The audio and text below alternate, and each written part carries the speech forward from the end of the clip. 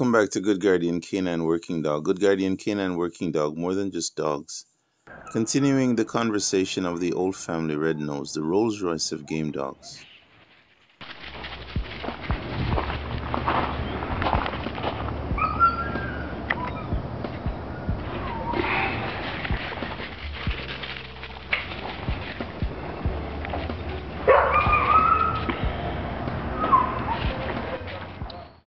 I think the main question in part one, I was responding to what qualifies these modern dogs as old family red nose.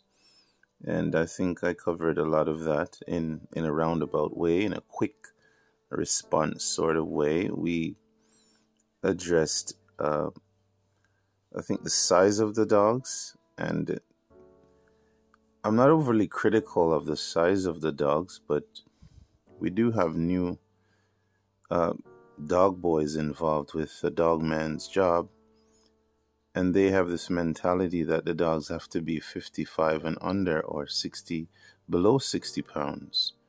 But historically, as far back as you can find anything described similar to an American Pit Bull Terrier, you will find their body weights varied. That can be found out with just basic reading. And if you have any experience in the dog for over 50 years, and you'd be able to ascertain that the dog's body weight do actually vary. 60 pound is a normal body weight for a game dog. 65 pound is normal. When it comes to the old family red nose, they do tend to throw larger dogs, and that needs to be understood. I'm not pushing so much on the size of the dogs and being overly critical of how big or how small a dog is. I know that I'd like to say modern dog boys is the best way I can describe what they call dog men today. At least some, those who are kind of a lot younger and is more into the showing and telling. Everything they learn seem to be from what they see online and not really hardcore personal experience. So you'll find them saying that the dogs has to be this body weight and the dog has to be that body weight, as if that is the traditional body weight of a game dog. The dogs they come from a background of varying in size. I mean, they vary in size. Some dogs were large and some dogs were small, and every so often you would get a throwback dog that is quite large, moving into the realm of 80 pounds. Angus was one of those types of dog, and he was a pure Serona dog. But typically you would find regularly 65-pound dogs. I think I mentioned in the first part one, that the old family red nose tend to throw larger dogs. You do have a lot of dogs that throw larger dogs. Nowadays, when it happens, I think there's a lot of surprising these dog men or dog boys as if this is a frightening thing, as if it's abnormal, but it's normal. Centipede was 65 pounds. If you knew anything about the history of the dog called Dakota Chief of Larson, which is a dog from Willrock's kennel, he was 65 pounds. Many other dogs that worked, game dogs, were 65 pounds and above. Mayday was a larger dog. But in his generation of dog men, the size he was, they considered that abnormal, but it's not. Historically, as far back as you can go, the dog size varied. The dogs were not only bred to engage another dog. That's not what they were bred for originally. They were bred for hunting, for engaging animals and baiting. Engaging another dog was the last thing on the list. I mentioned this quite a few times. And so their body weight would need to vary. You would need some dogs larger to take on a bull or a bear or something like that.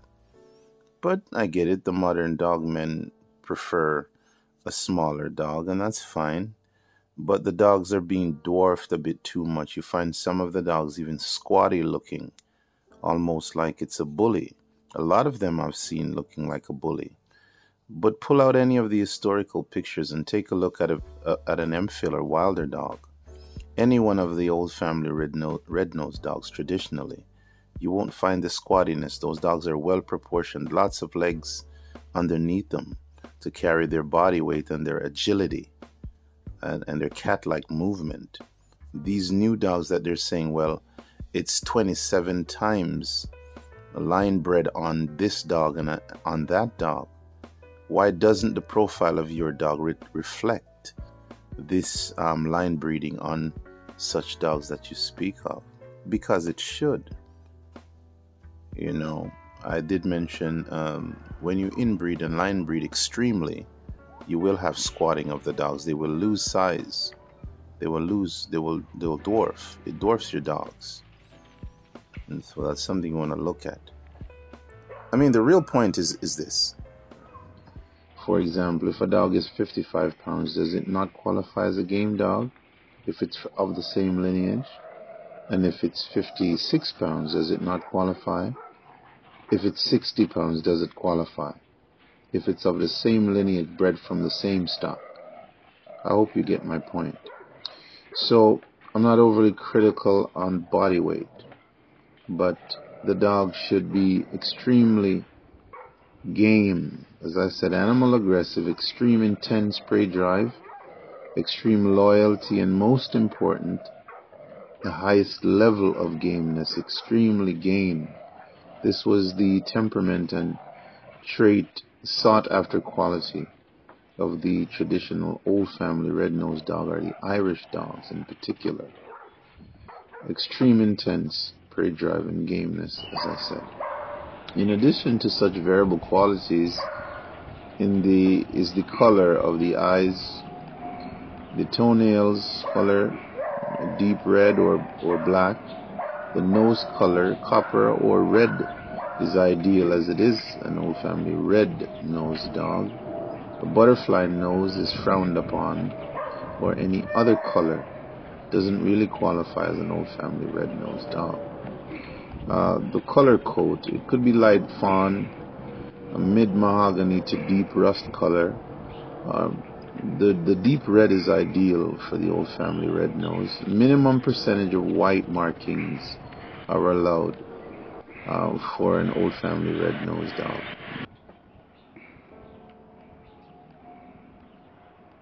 I'll speak with respect to a lot of the white that we're seeing so prominent in the dogs now. Very common on a lot of the dogs that are being called old family red nose, and we know that traditionally this high percentage of white was not the norm. But before I get to that, I just want to make mention of in the color coat, the lack of pigmentation that we're seeing in a lot of the dogs now. I mean, there is pigmentation there because these are red dogs, they're brown, so naturally there is pigmentation, but a lot of the light faded colors, champagne, almost a pale champagne to light fawn that we're seeing, and tawny colored dogs that we're seeing, it takes away from the dogs, the health of the dogs. Very strong pigmentation is conducive to good health in the dogs. As I mentioned in the cards, it affects their vision, it affects their resistance to allergies, and also the hearing of some dogs, depending on the lightness of the color coat. That rich red coat that we're used to seeing in the past dogs, we don't see much of that anymore, and that is absolutely necessary. The pigmentation, absolutely necessary for good health in the dogs. Now, that is not a way to say that if the dogs are not dark, and I don't mean chocolate, I just mean deep red. It's not a way to say that if the dogs aren't dark coated, the dogs will be sick.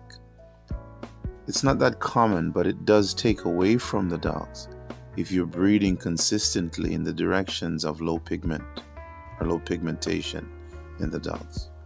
So it's good to start breeding for very strong pigmentations in your dogs if you're not someone who's ever placed that into consideration.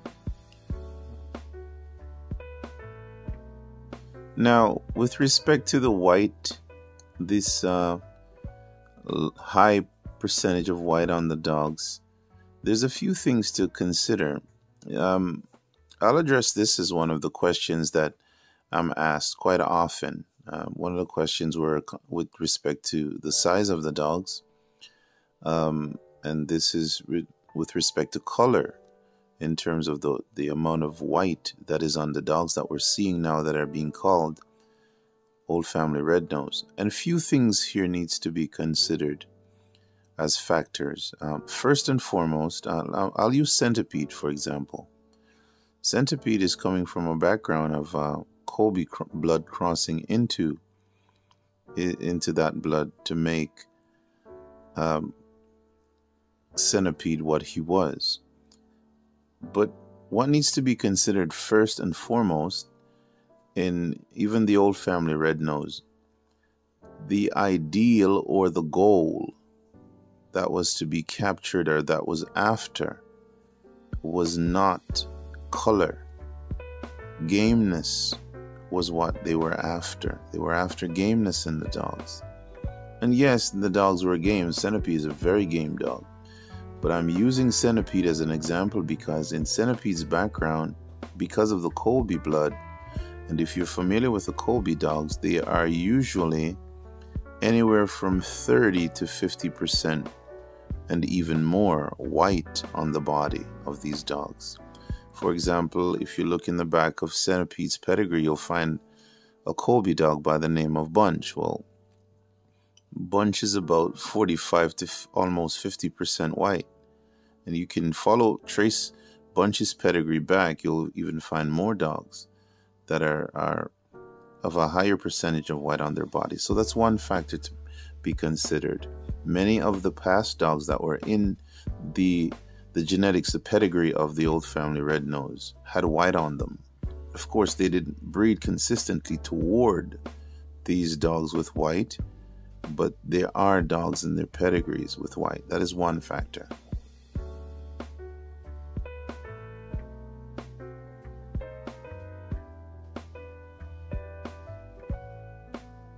Before I close out this issue of this excessive white on the present Old Family Red Nose dogs, I will say there is no accounting for this excessive white on the dogs. Certainly if someone is breeding Old Family Red Nose, the idea wouldn't be for this person to be trying to produce more dogs with white on them. So therefore, where is this excessive white coming from? I know historically of the dogs in the back, dogs like Bunch, which I've mentioned, that has a high percentage of white, that was a part of Centipede's pedigree. A very game dog that was bred over and over in Centipede's pedigree also is a dog called Vic. Was a brindle dog with white around his neck, on his paws, and also I believe on his tail, if I'm not mistaken about the tail. But these dogs that we're speaking about going back quite a large sum of years, more than 50 years back we're speaking. So this sudden burst of high concentrate of white in these dogs is not accounted for. It really should not be there. And it's very questionable whether most of these dogs are actually Old Family Red Nose or not. I'll speak on that shortly. So one main factor from the past is the Colby crosses into the Old Family Red Nose blood. We do have a lot of the Colby dogs are dominant in white coat. So that settles that. Another factor, let's fast forward a little bit to today,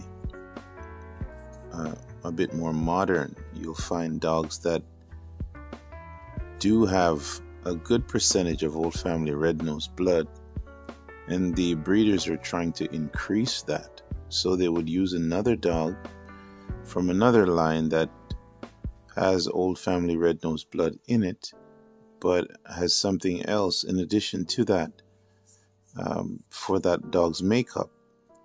and bringing that dog into their bloodline to increase the old family red-nosed blood, it is possible that dog is coming from a background of a lot of dogs that have white markings on the face, on the feet, such as socks markings and such.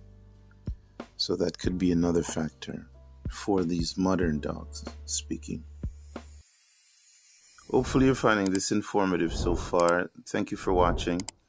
Take care of yourselves, take care of your families. Enjoy the videos, enjoy the dogs. Help those who you can, as much as you can. I will see you in the next one.